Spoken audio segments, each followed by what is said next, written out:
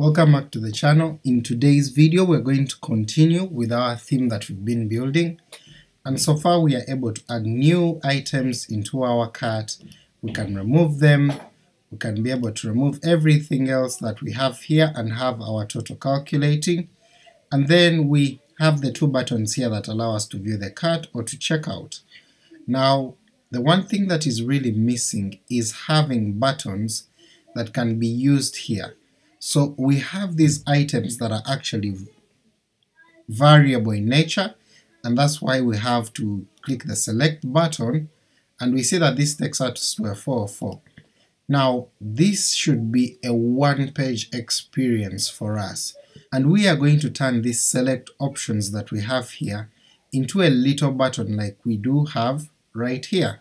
So let's see how to do that, and then we'll be able to click that button and then have a pop-up of the different variables that we can add to our cart.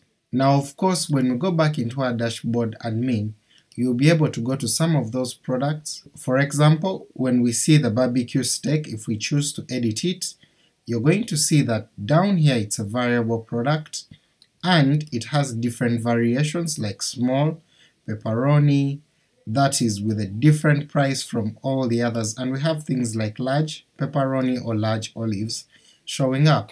So let's go into our theme and see what's going to happen as we change this.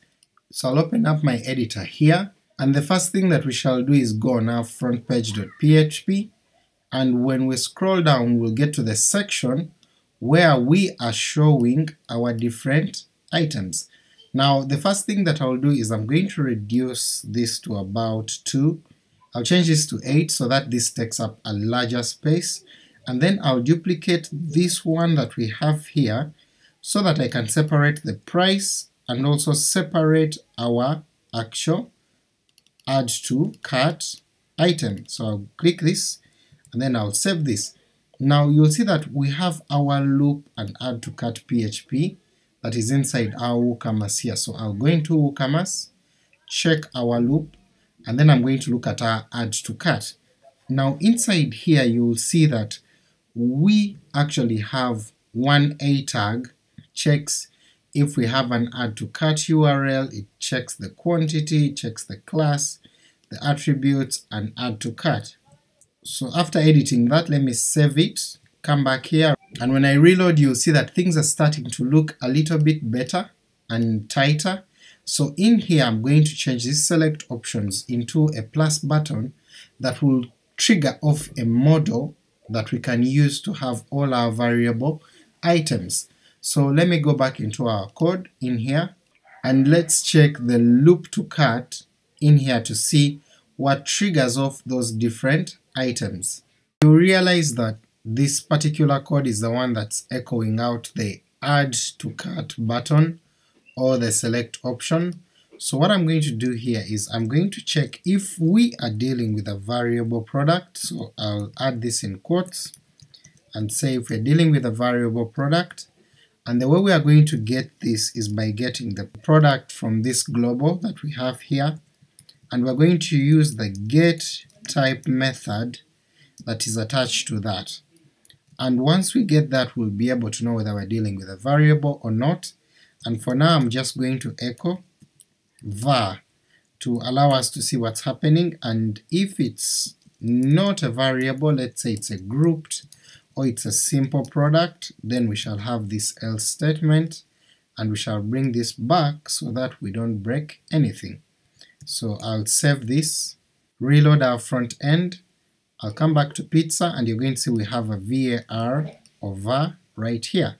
So what I'm going to do right now is just change some things.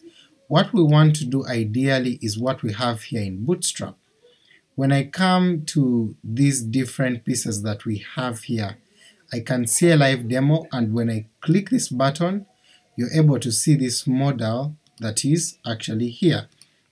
So I'll copy this text that we see here, come back into this section, I'll switch in for what we have for var, I'll paste in this HTML, save it, reload what we have here.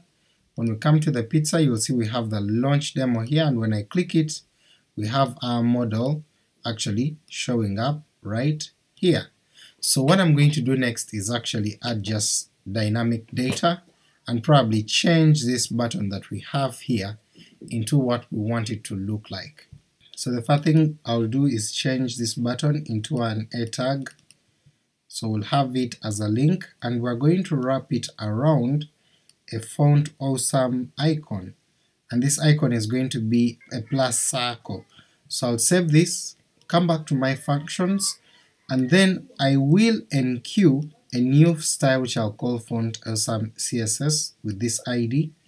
I'll then add this CSS link, and then attach that there are no dependencies, it's a version 1, and it will be allowed on all kinds of media. If you skip the video on how to enqueue scripts and styles, please watch it, it's part of this series. Then I'll save everything that we have here, I'll come back to our front end, reload, and when I come back to our pizza, you're going to see that we have these big blue icons showing up here. So when I click on them, we still get our model, but now it's looking a lot better like we want it to be. Okay, so the next thing now we need to do is just add our dynamic data in here. We're going to clean up some of these things like the save changes and close. We don't want that to be so, we are just going to use the X after we've finished adding or buying our items. So I'll come back in here, we have this close which is the dismiss button. I'll remove this modal footer, and then inside here is where we shall add our body, and then we shall also add an ID in here so that we have different and unique product IDs showing up here. So let me save this, and let's see what we're actually going to get when we dump this product right here. So what I'm going to do for now is just come back to our front page, and then allow this to become 8 so that we can see more of that. I'll change this to 1, save it so that we can see what's happening. So in here I'm going to look for one thing, I'm going to look for the slug which will act like our ID because it's unique. Come back here and undo what we did to make sure that all our pages are working well. Come back here, I'll get this example modal, and what I'm going to do is add some PHP to it by adding these small quotations, and then coming here adding product, and then I'll chain on the slug. And once I have that, I'm going to save it, come back here, reload what we have here. I need to get rid of this var_dump so that it stops showing up, so I'll comment this out, save this, reload. When we come back to pizza and hit this, we'll see we have that. When we close, we'll see that we have all of this showing up, and if I inspect the element, you're going to see that we have different things showing up all together. So we have barbecue pizza, and then we have its modal of barbecue pizza right here. If I come to the margarita, you'll see that we have margarita pizza, we have the modal for it, and we have all the different information showing up here. So we can be able to put all our different items in the modal that we've just made, and then check it, select it, add to our cart, and then we'll be out of there. So in the next video I'll show you how we can implement all of that inside our modal right here.